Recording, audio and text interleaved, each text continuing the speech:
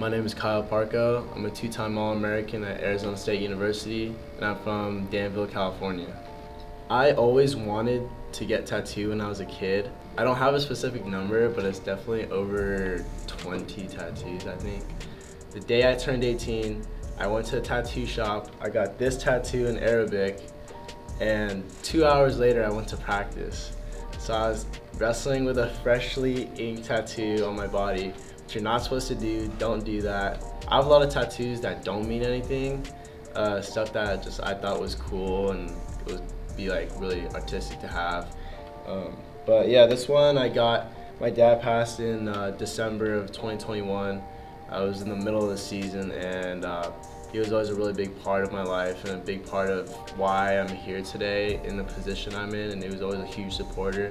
The 1968 is just the year he was born. I got this tattoo for him, and then the olive branches signify that that he's at peace and he transitioned to like a peaceful rest in heaven.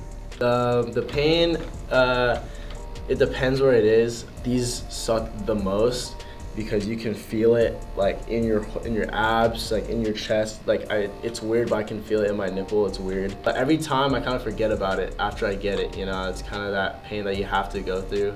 And for me, I kind of look at it as like a symbol or like a analogy for life, I guess. You know, if you want something, you're gonna have to go through pain to get it. So my cousin TJ, he gave me my chest piece for my dad, and then these coordinates here, and then these two as well. So he's done a good amount of my work. You know, he's originally, his base is being an artist, so he draws a lot.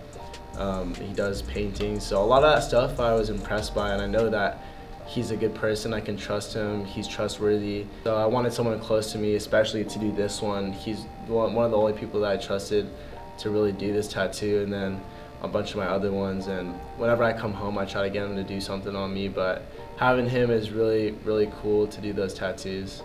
One or two favorite. I think one is, I can't show you, but I have these, I have Fear God on my thighs. Those are really cool. I like those. But I'd say definitely my chest piece for my dad is my favorite.